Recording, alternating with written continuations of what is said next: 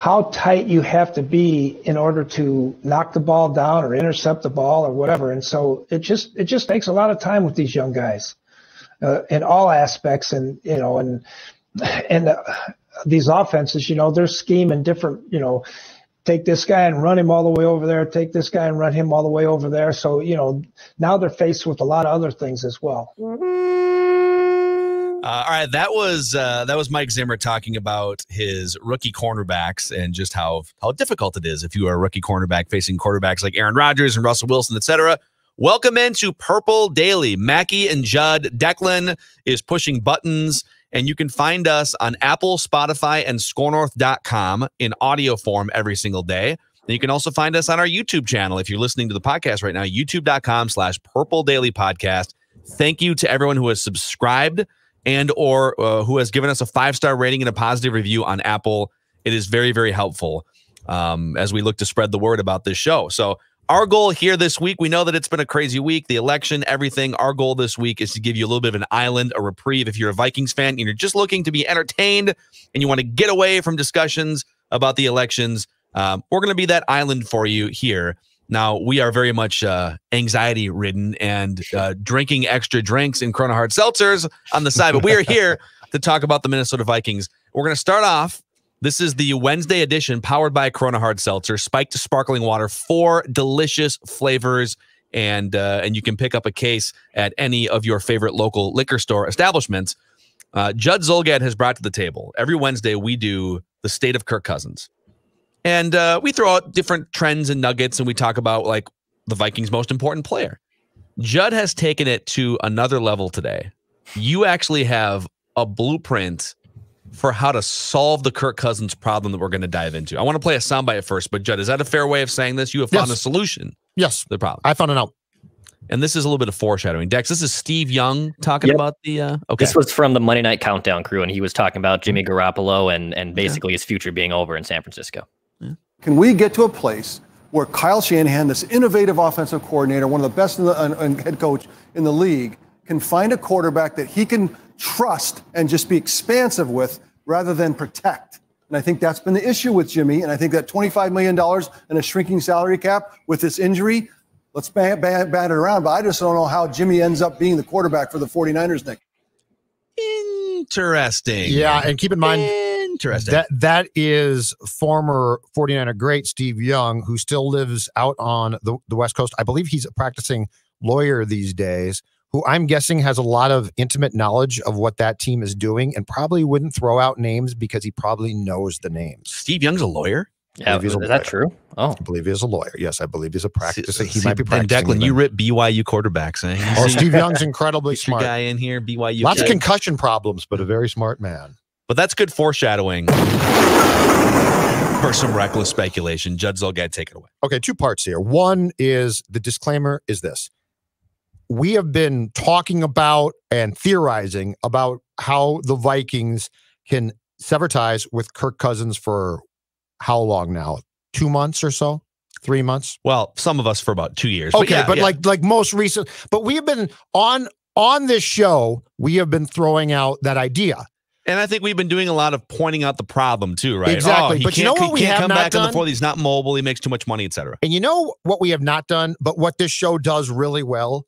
We have not told you, the listener, what the solution is. You want reckless speculation? Oh, Kim, you know this ain't gonna happen. How about reckless trade speculation? For the love of God! And personally, I pride myself on not only having ideas that some fans think are crazy, but then to tell you, no, it's not, and here's why, and here's how it can be done. I will share the blueprint. And so today, for the first time on any station or in print, I believe we're going to become the first place to give you the blueprint for severing ties with your disappointing quarterback. Let's do this. I've got the document right here. Glasses are on. Let's title this, How Bad Does Kyle Shanahan Want His Man? Okay. And just to reiterate, this is not being pulled out of thin air. Kyle Shanahan, according to John Lynch 2 years ago when the Vikings signed Kirk Cousins 2.5 years ago, was devastated. Yes. Because his idea was to reunite with Kirk from their Washington days.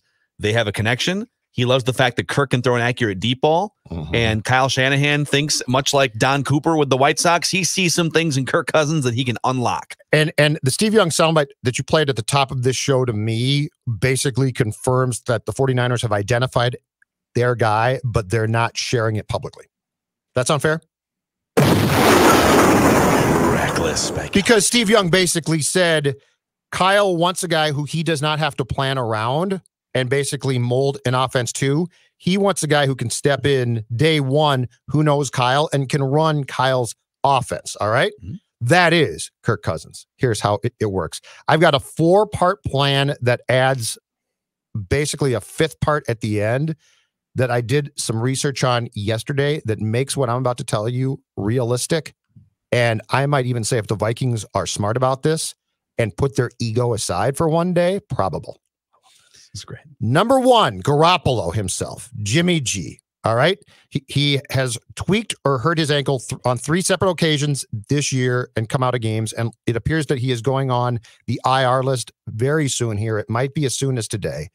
And his season won't be done at that point officially, but it probably is done. So there's a case to be made that Jimmy Garoppolo has played his last down, that he is done, not in the National Football League, but as a member of the Niners. All right.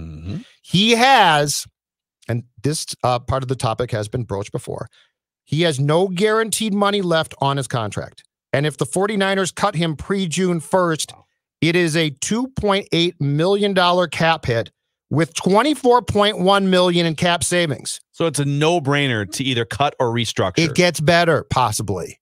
If they sync it up with a post-June 1st trade, and remember the date, post-June, if they sync it up, and it'd be a little bit heartless and ruthless, but it's 2020. Who cares?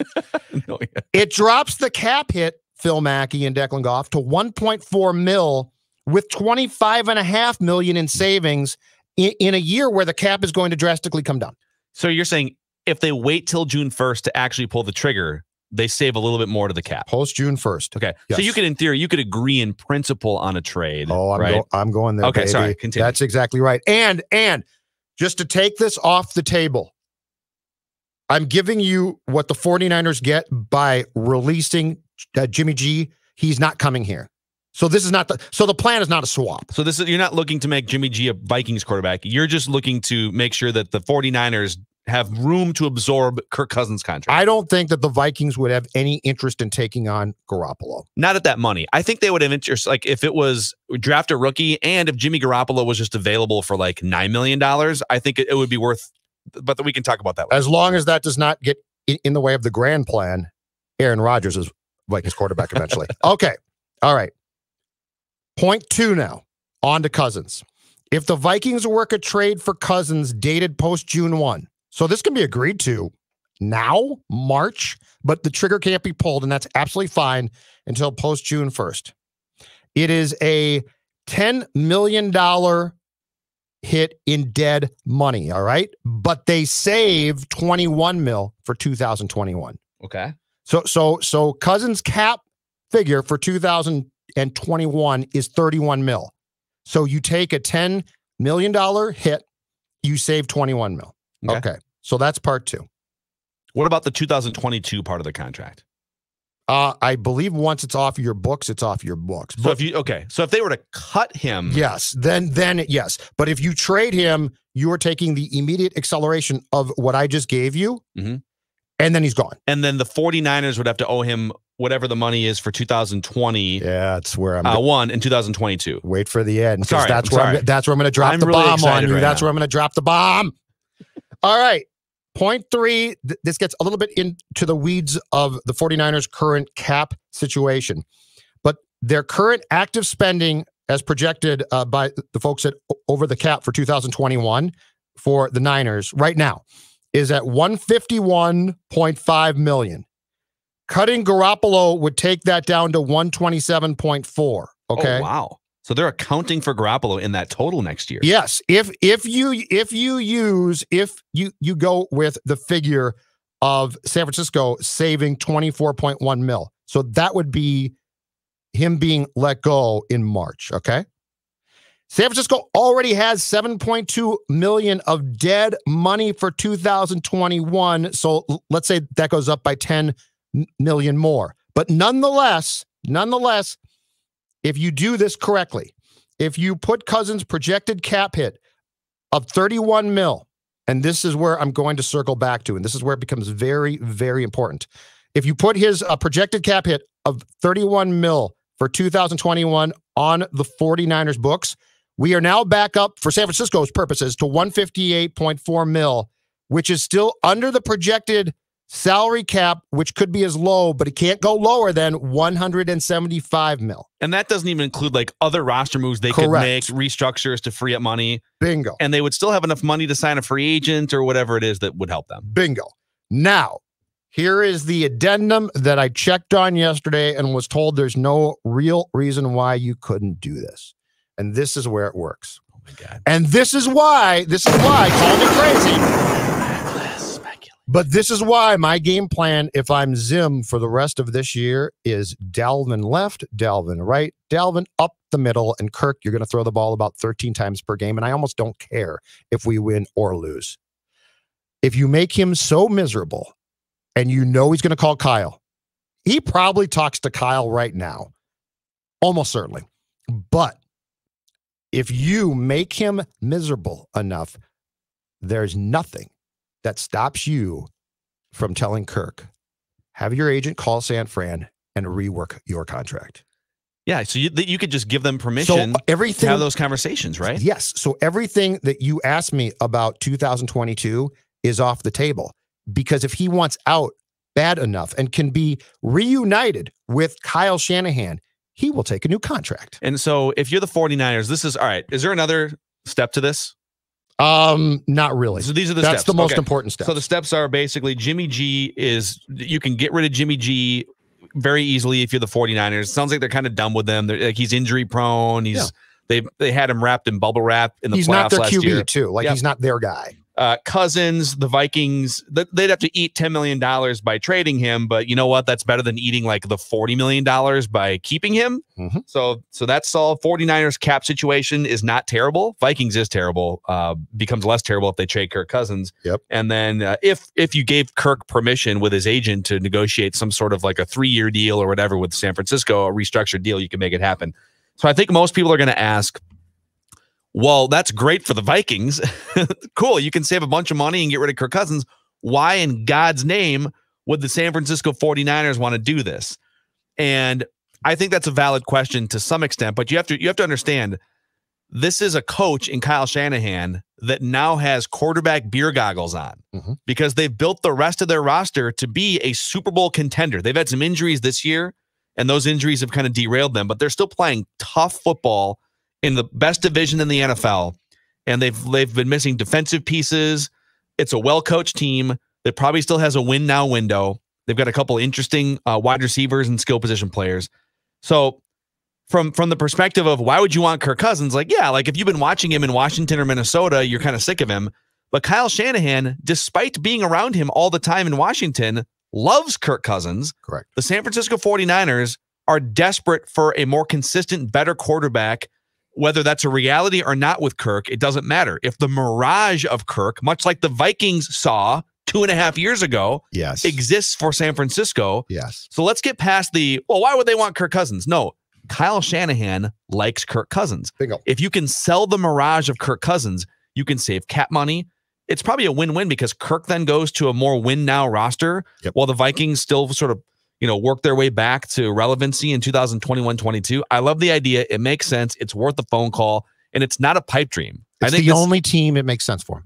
Yeah, I mean, like people are saying, well, what about Dallas? Well, Dallas, they're more likely to just bring Dak to punt on this season and bring Dak back next year. Exactly right. No, this makes perfect sense. This is, so I'm trying to think of a parallel to this. Ventriloquist, okay? I don't know how to do it, right? So if you bring me a really cool doll, I'd be like, okay, this is great. And I put my hand up its back, but I don't know how to talk while having my mouth closed and he talks, all right? Kyle Shanahan. Can you guys talk with your mouth closed? No, I can't. Hey, guys. But I mean, these guys. Oh, see, yeah, Kirk Cousins. I can't. It's not that. But the guys who are good, like their mouths don't move. It's just incredible, okay? Shanahan, his perception, right or wrong, in life is that Kirk Cousins is a puppet. He doesn't see Cousins as a person. He sees Cousins as being able to execute the offense he wants perfectly, okay? So he says, give me Kirk. I can put my hand up Kirk's back, and I can make him talk. It's a little creepy. And it's going to, well, it's weird, but yes, but it does work. But it works in the sense that the reason why San Francisco would make this trade is because they think that Kirk can execute their offense perfectly. And I guarantee you that Kyle thinks, and Kirk has probably told him, I'm not being used exactly right with the Vikings. Dude, it just makes a ton of sense. I love this too, because the Vikings have been in this exact situation twice in the last 12 years. The Vikings were in this situation 2008 going into 2009, where you've got a win now team, your defense is good, and if everyone can stay healthy, you just need a quarterback to help you get to the next level. Well, 2009, the Vikings found one of the greatest of all time in Brett Favre, and we all know how that ended, but it was the right piece that brought them into Super Bowl contention, right? And then again, 2 years ago, the Vikings went to an NFC Championship game, and they just didn't believe that Case could do it a back-to-back year. I think they were right on that assessment, and they said, listen, we got the defense, best in the NFL. We got we got Diggs, we got Thielen, and Kyle Rudolph, we just need a good quarterback, not even a Brett Favre, but just like a good quarterback that can sit in this car. That's what they thought. Now, they were wrong about a lot of things with Kirk, because ultimately, like, Kirk could drive the car at noon against the Lions, but it was hard for him to drive the car in primetime against the Seahawks, the Patriots, etc., when the pressure was high. So again, there's probably people screaming at us like, you guys, why, like, Kirk is who he is, like, why would the 49ers? Because when you are desperate, when you have the rest of your roster intact, and the only thing that you're missing is competence at the quarterback position, you look at those quarterbacks with beer goggles, and you tend to reach and make moves and do things that you otherwise wouldn't. Pay more money. Brett Favre made $1 million a game 12 years ago with the Vikings, right? Yep. So if they think, all right, we just need a quarterback, what are our options? Well, I'm sorry, but like, you're not going to get Tom Brady. Like, he's with Tampa Bay. Like, are you going to trade for Aaron Rodgers? What are your realistic options if you're San Francisco? Now, maybe you explore an Aaron Rodgers thing, but your realistic options are probably guys like Kirk Cousins or a rookie that you draft in the first round. And if that guy isn't ready to win right away, you've missed your Super Bowl window. But I love this. This is a great layout. Kyle loves Kirk because Kyle has in his mind the code to Kirk. Like, this is all about Kyle. I guarantee you, this guy is a really good offensive mind. He is great at calling plays. He does a lot of things well. But his blind spot is going to be the hubris of, I had that guy. He knows exactly what I want. What you need to do if you are the Vikings ASAP to get rid of Kirk is to exploit the overconfidence and hubris of Kyle Shanahan. Yeah.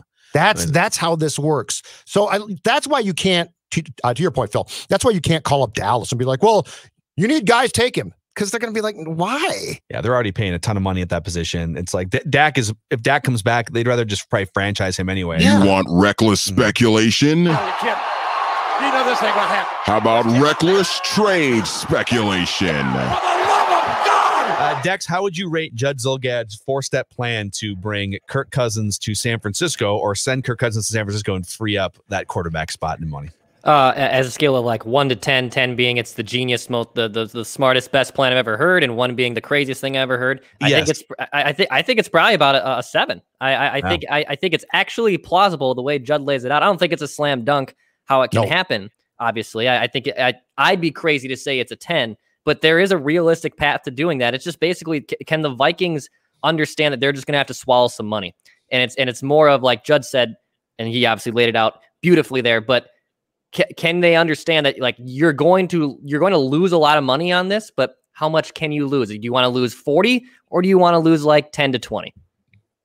Yeah, and that's a no-brainer to me at this point. I mean, it's just, and it's less of a knock on Kirk at this point, and it's more, and by the way, I do knock Kirk, and I think all those knocks are valid, but it's more in the way you can even frame it up to him and be like, listen, man, we all see what's happening here. I mean, we got 15 rookies running around. We got rookie cornerbacks. We got a rookie left tackle next year, and we're in transition mode here. And you're 32 years old, so thank you so much for everything you've done here.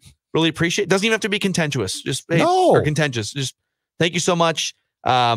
Guessing you probably want a team that's more ready to win a Super Bowl right now anyways, right? Yeah. So why don't we let you have a conversation with your old friend Kyle? And the Vikings took a shot. Like, they did take their shot. It's just gone now. Yep.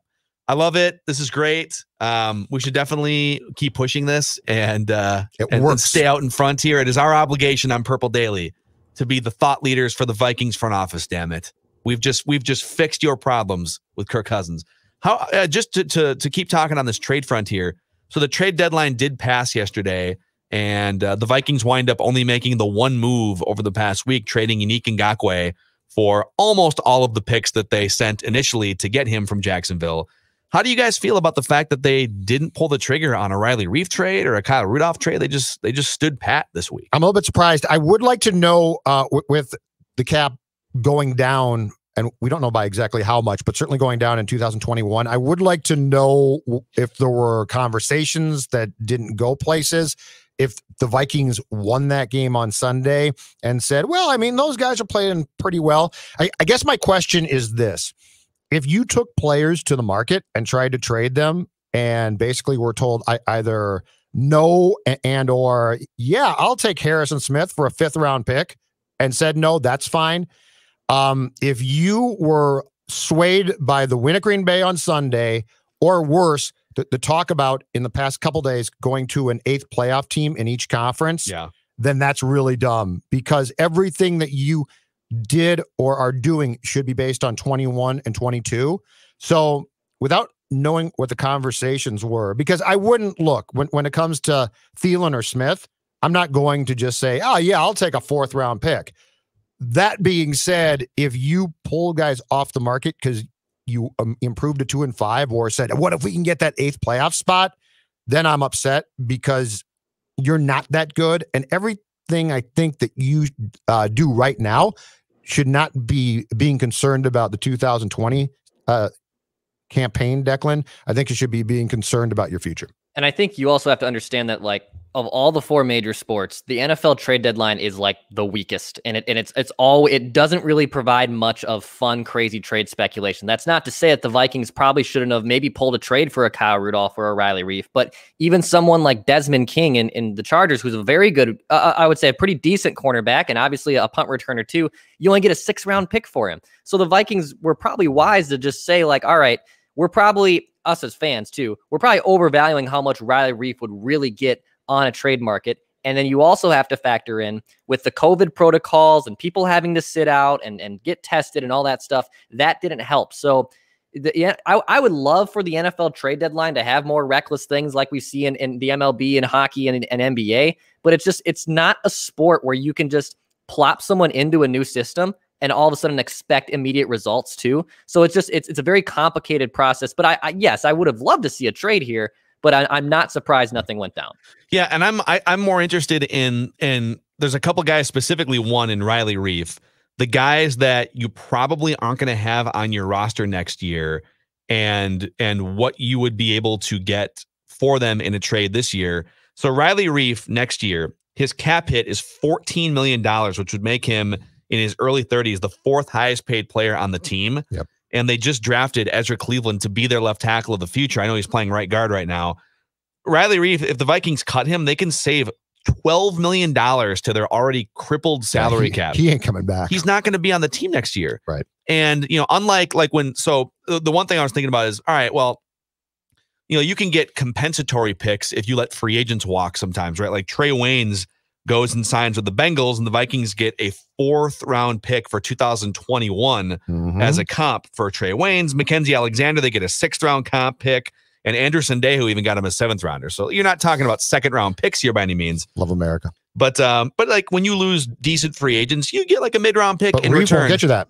He won't, because you have to cut him to save the cap money. Correct. So in a situation like that, I'd love to know what they had on the table. Right. There's other guys here too, like Anthony Barr. You're not going to trade this year because he's hurt, but I think there's a chance you could save like $9 million by cutting him next year. Yep. Kyle Rudolph. So you'd save $5 million to the cap by cutting him, like guys that you would potentially cut next year to save money. Why not trade him? Yeah. Could you have gotten a 3rd round pick or something? What if it's a 6th round pick for Riley Reif? Like, what are you holding out for? And that's draft capital. And that's what concerns me. If they looked at that Packer game and were like, yeah, we won that game. No, No, it's fine, but make trades. So yeah, if for like a Reef or Kyle, if they had an opportunity to make a move and didn't, then that's dumb. Here's another one. Harrison Smith has, I believe, if I'm reading this right, on Spotrac.com, the Vikings, so they owe him $10.2 million next year for a cap hit. Yep. There's no dead money. So they either need to. So Harrison Smith, I don't think has any guaranteed money left on his contract. He'll restructure, so right? I ideally, now that they haven't traded him, you restructure that thing. Yeah. Now, if somebody wants to offer a first or second round pick, I'm listening on anyone over the age of 29 years old. Agree. But that's another one. Like, what is the plan here? Are you like Riley Reef, especially? Is he better be on the team next year? Like, why would you not have traded him? What are you going to do? Because we need him for the Lions game, Phil. I guess we got to have him for that Lions game against Ev. Oh my God. So anyways, the Vikings make no more trades. They make the one with Onyeka Ngakoue, and now they're going into the offseason when it eventually hits in a few weeks from now, 2 months from now, with no second round pick and just the first round pick. I was so excited. I thought, we'll get at least one deal. It'll be great. You got to get a second round pick. You're not in a situation as a franchise where you can only have one pick in the first 2 rounds. So anyways, you guys want to jump into our pigskin pecking order? Or we rank the top 10 teams in the NFL every Wednesday on Purple Daily? I doled out some harsh punishment this week, gentlemen. Harsh. Judd Zulgad, you start us off.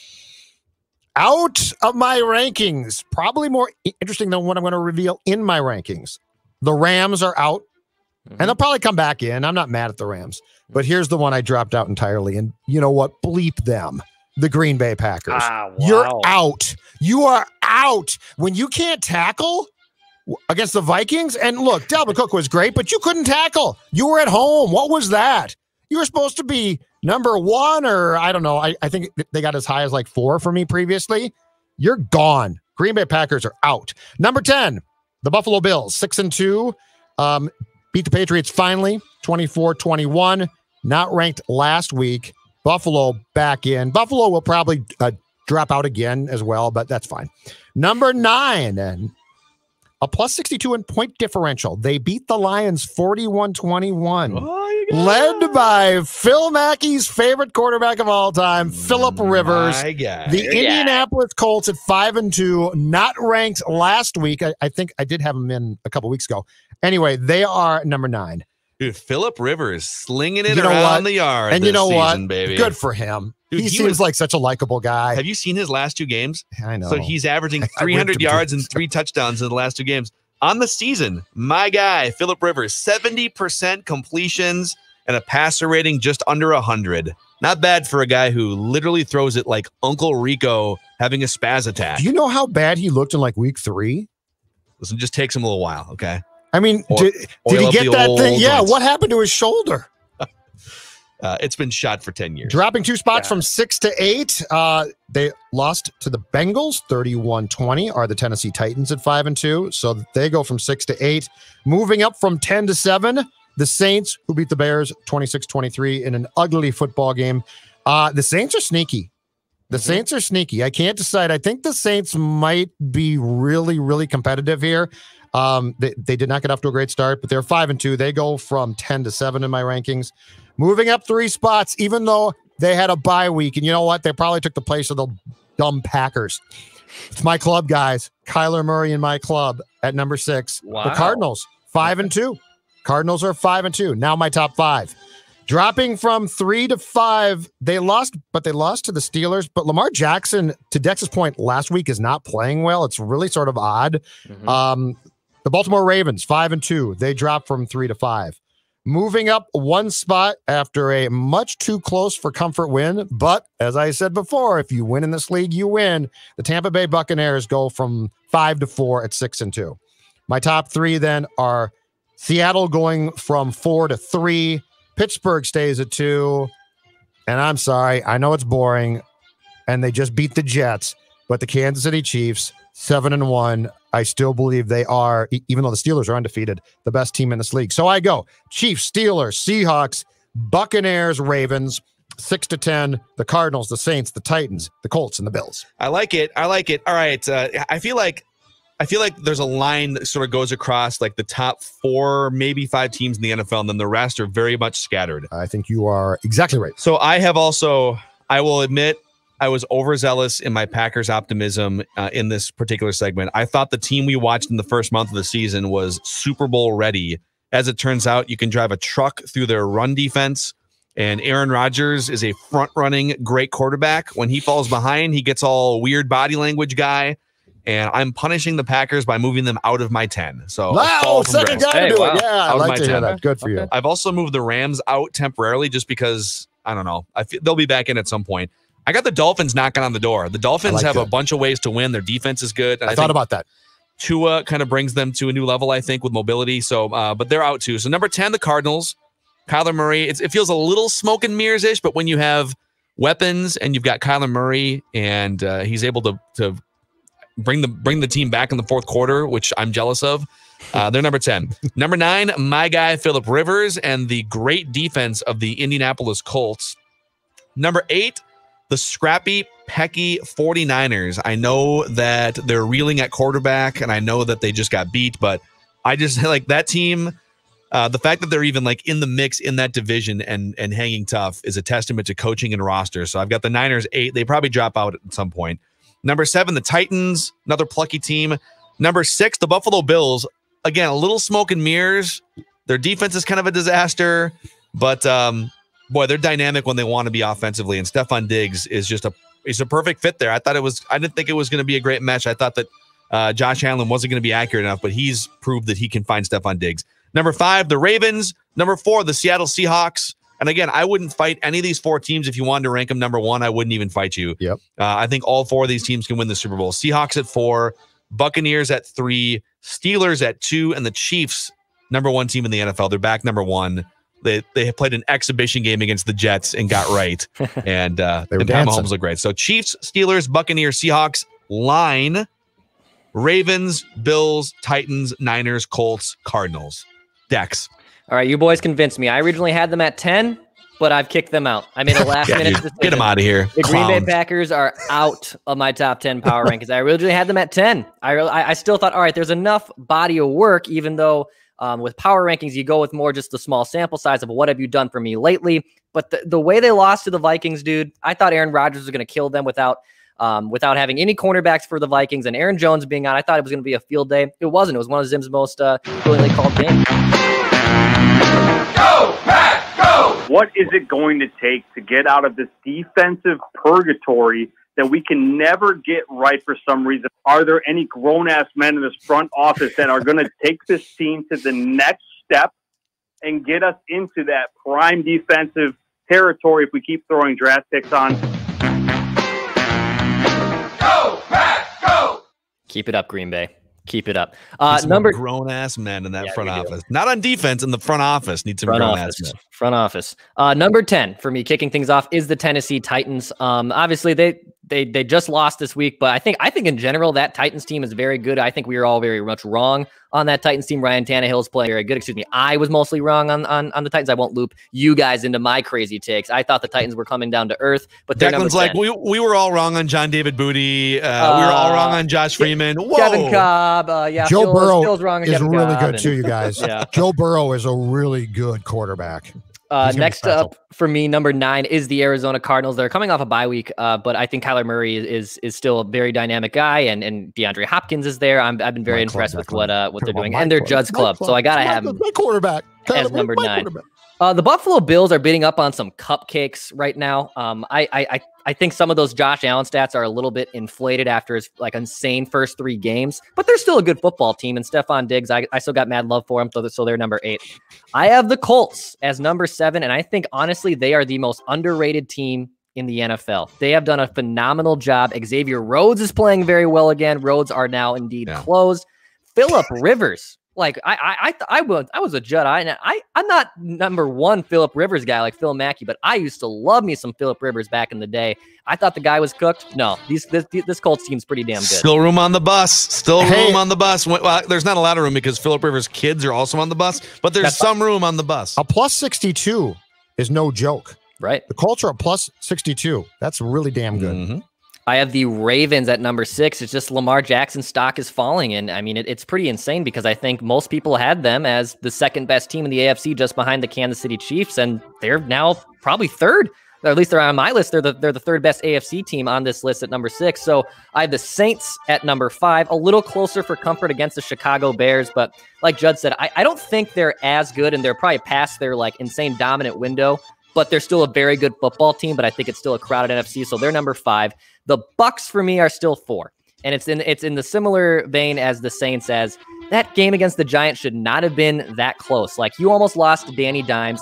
Brady's had the couple meltdowns with he forgot what fourth down was. I can't put them in my top 3 yet. I just can't. And also, my vindictive nature with Tom Brady, him being cooked. I'm keeping them outside the top 3, boys. I can't do it yet. He's definitely not cooked. Not cooked. But he is cooking.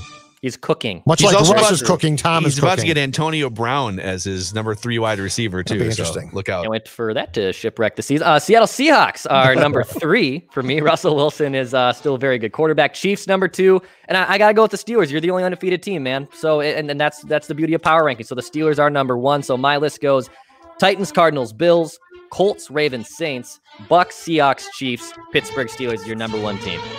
Football. All right. Who do you guys think represents the NFC in the Super Bowl right now?